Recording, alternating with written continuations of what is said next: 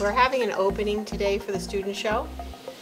These are Cape Henlopen High School students, grades 10, 11, and 12. Visual arts teacher, Jim Rubeck, these are his students.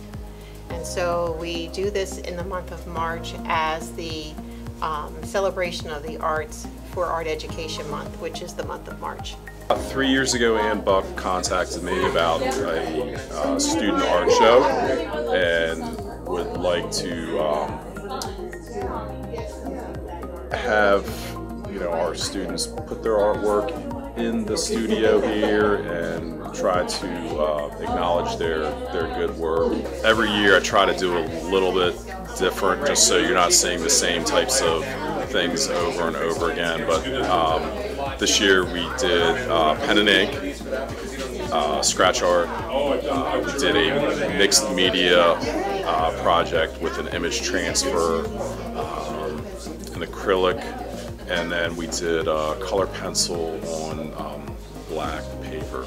Well, this was a picture that I took of myself when I went to Florida on vacation, and we had to do a colored pencil medium, so I decided a self-portrait would be a good idea.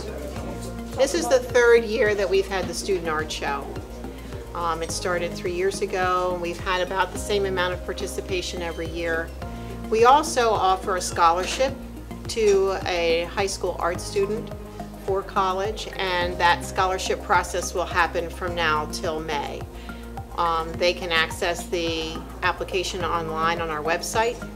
That gets submitted the beginning of May. We have a panel of art members, artists, review their scholarships applications, and then one student is awarded a $500 scholarship towards college.